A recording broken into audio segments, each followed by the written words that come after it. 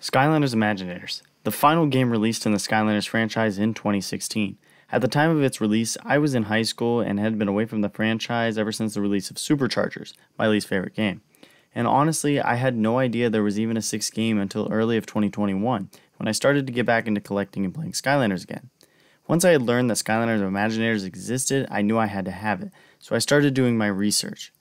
Instantly, I was hooked. Seeing the new senseis and some of the best figure designs I have ever seen, and also learning that they brought back some of my favorite villains from Trap Team to be Skylanders, I was so excited. But then I thought, why is it called Imaginators? And that's when I learned about potentially the greatest gimmick the Skylanders franchise had ever introduced, creating your own Skylander. So then, wasting no more time, I found a seller and Skylanders Imaginators was one step closer to being mine. So while I waited, I figured I'd look into some others' opinions about the game. Safe to say, a lot of people dislike this game. But why? Everything about it sounds fantastic, from the senseis to the Imaginators and Chaos returning as the big bad. I just couldn't understand why the game was so disliked. Until the day came and Imaginators arrived. A few hours into playing, and that's when I started to understand why so many people believe Skylanders Imaginators is the worst game in the franchise. It's truly the story. The story is so bad and lacks substance horribly that I personally got so bored and didn't return to the game for days. Overall, the storyline is just bad and feels extremely lazy. First off, surprise, Chaos is back as the main villain. Cool, but he's been the main villain for literally all of the previous games. I don't count the darkness, really. Next, we have the knockoff of the Force from Star Wars called Mind Magic, which for some reason you only use once or twice during the entire game, when it's supposed to be the main focus and plot of the entire game. Now we have the fact that nearly half of the game is a DLC and cannot be played without a sensei from a certain element, along with 5 more expansion packs. That's 15 levels you cannot play if you don't have a corresponding Skylander, which are not cheap and have never been cheap. Now, I could add a few more things, like you can't reset creation crystals in-game, all Skylanders from previous games are useless, all in-game music is unoriginal and copyrighted, the cookie-cutter Imaginator process is maybe the worst and kind of ruins it, but the entire game is a giant cash grab, and it even had the audacity to add microtransactions. But I'll stop the nagging, because that's really not why I'm here today. I'm here to justify this game, show why I love this game, and also prove that Skylanders Imaginators is a top-tier Toys to Life game and a great Skylanders game. Yes, the story is boring, very simple and easy to follow. It doesn't even continue any of the previous stories from the past games, but I think that was kind of the goal. See, the Skylanders timeline had been thrown off kilter ever since Superchargers release, so I don't think it mattered when and where this story took place. They definitely threw all their eggs into one basket for this game, bringing back almost all of the fan favorite NPCs and villains, especially Chaos. And it makes sense that they did this because they wanted to reach a new audience. A lot of the kids, now teens, that had started off with Spyro's Adventure back in 2011 were growing up and out of Skylanders. Many players like myself were either in high school or heading into it, and either grew out of it or just had no time anymore. But I believe Activision had noticed this when their sales had dipped after Trap Team, and they decided to branch away and try to reach a new generation of kids and a younger audience, just like they did for Spyro's Adventure. So how do you get kids' attention with a game with a franchise that already has 5 previous games? You make everything from the previous games useless and unneeded. Then how do you get their attention? Because you need to gain their attention with a main gimmick. Have them customize and create their very own Skylanders. So boom, like that, you've got the fans happy and excited for a 6th game, along with introducing the franchise to a newer audience. So now, they needed to come up with and create a new story that pleases and keeps all players intrigued. So they kind of met in the middle to create a story for both of their audiences. For the older audiences, they brought back so many NPCs and familiar faces to go with you along the entire game. For the younger audience, they needed a simple story that was easy to follow, light and funny, unlike Superchargers that was kind of dark and gritty, and also bring back the most popular villain, Chaos, to be the main villain once again. So let's take a look at the plot. Basically, Chaos discovered mind magic and is using it to create an evil army. Now Eon needs you and your Skylanders to stop Chaos and his minions. You'll also need to use this mind magic to create your own army of Imaginators to use along the new senseis to defeat chaos once and for all. Boom. There's your plot. It's good, new, and intriguing to everyone. So why didn't it work out well? It's the storyline.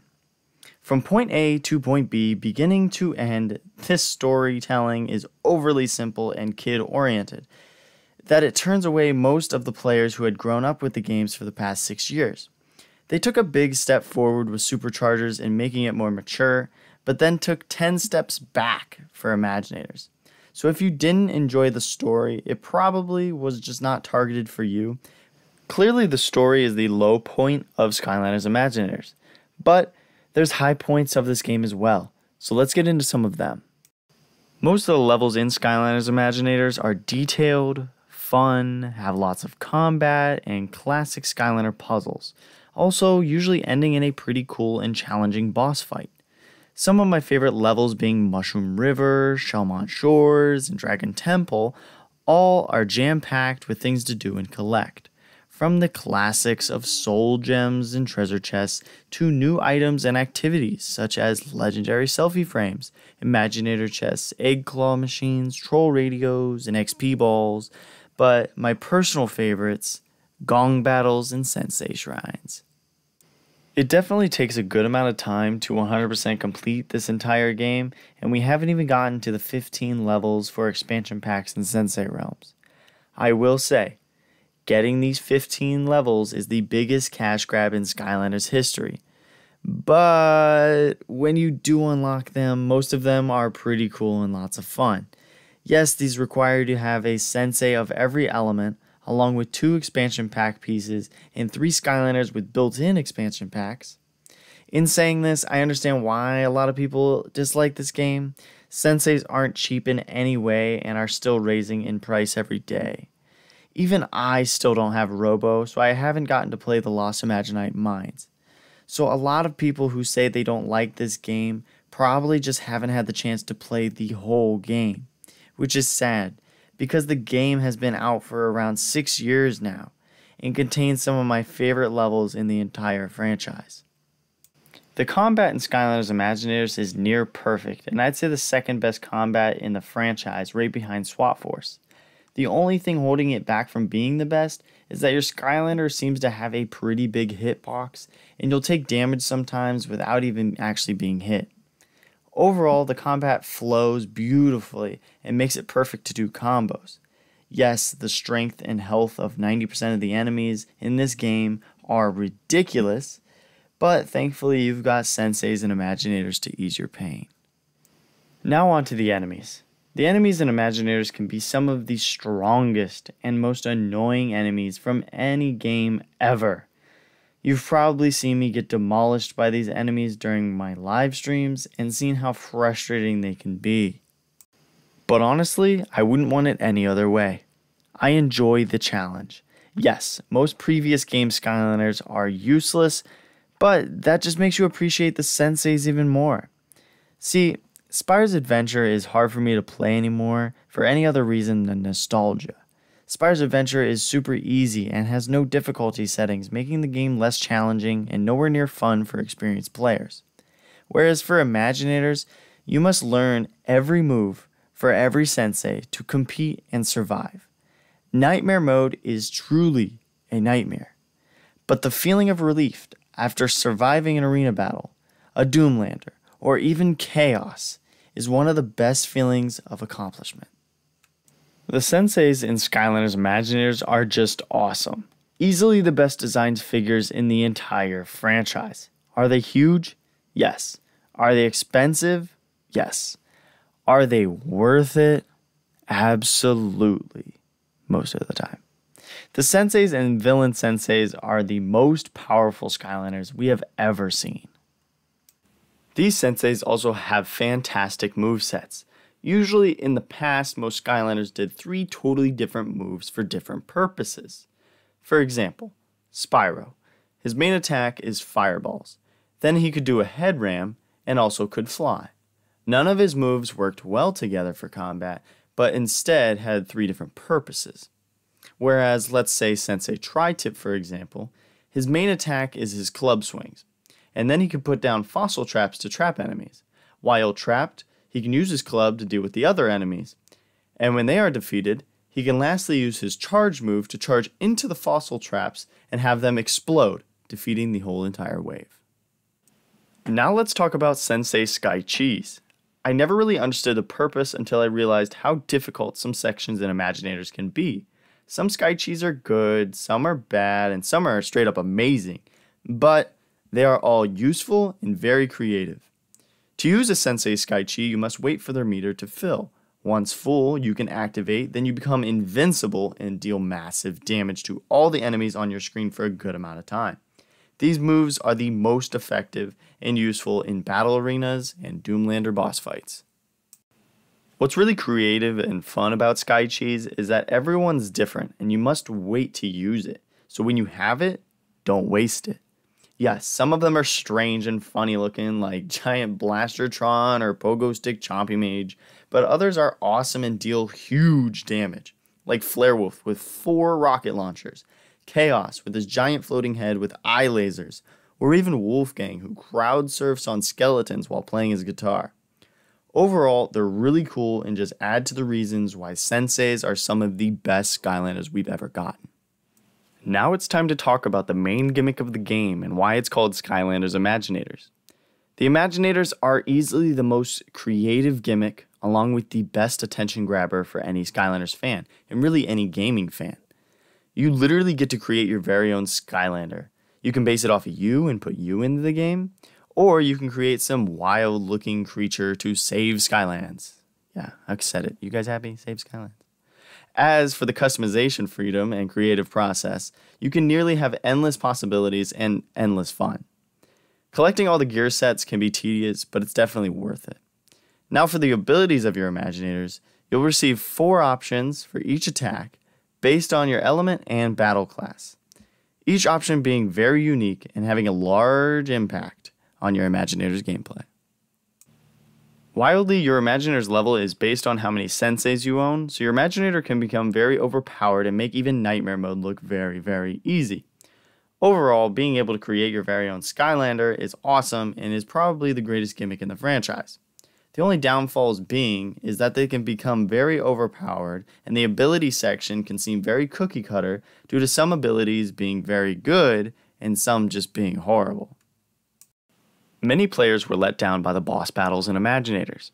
Whether it was the Doomlanders, Chaos, or even the Guacamole Monster, people were and still aren't happy. And I honestly don't understand why.